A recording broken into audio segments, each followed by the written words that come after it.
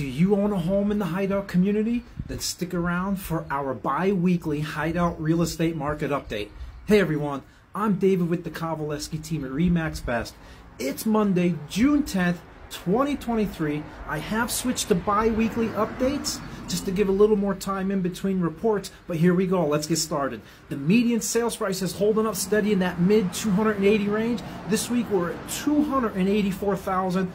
2 weeks ago was also 284,000. Here's the graph so you can see how that shapes up compared to previous years. Home values are still 218% higher than they were in 2019 and even 106% higher than last year when we thought home values couldn't get any better in 2022. Another number we want to keep track of is the average days on market, how long it's taken from the time we list to the time we get an accepted offer. And right now we're at 80 days. 2 weeks ago was also 80 days. Here's that graph so you can see how that shapes up compared to previous years as well. We also want to keep an eye on inventory. It's another driving factor in home values. And right now there's just 53 homes for sale in the Hideout.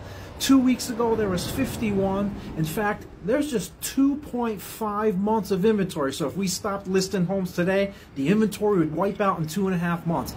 Anything under 6 months is considered a seller's market. If you're thinking of selling, you want to have a conversation about your real estate goals and how your home would do in today's market, reach out anytime. I'd love to hear from you. My number's above or below the video, as is a link to our website where you can get started on a home valuation online. Hope you folks have an awesome day.